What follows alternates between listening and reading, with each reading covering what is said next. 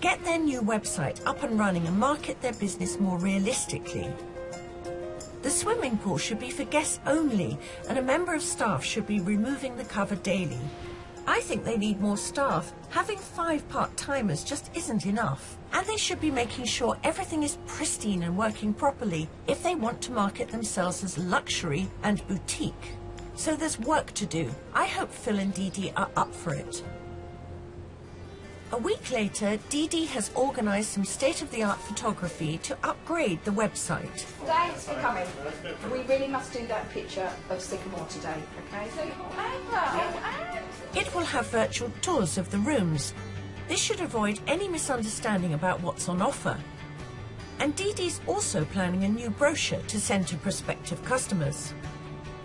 So this is Sycamore Pool. This is the one we need the shot of. We're waiting for some guests to come in, but they're not going to be in for a little while, so we should be fine.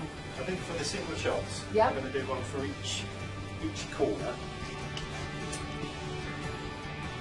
Paul's come in to do a number of shots, and then we'll sit down together and we'll review which ones are going to be good for the brochure and which ones are going to be good for the website.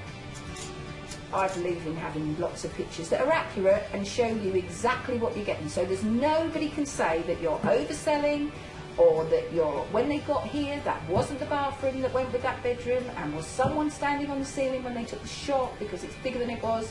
Because it's not, because what you see is what you get. Meanwhile, in the Walnut Suite, where reviewer Sue stayed, the stained carpet she complained about is being replaced. Are you able to do this in one piece? Yeah. Yeah, so I don't have to have a join or anything. No, oh, fabulous. Good. And in another suite, the decorator is getting stuck into the tatty paintwork. Oh, yeah, that looks great. Oh, I'm pleased with that colour. Yeah, that's a good match, actually. Yeah. It's an ongoing process. We are always renovating them, refurbishing them. It's a bit like the Forth Bridge, you know, you just start one end and then you have to go back. It's good to see that some of the immediate issues on my action plan are being tackled.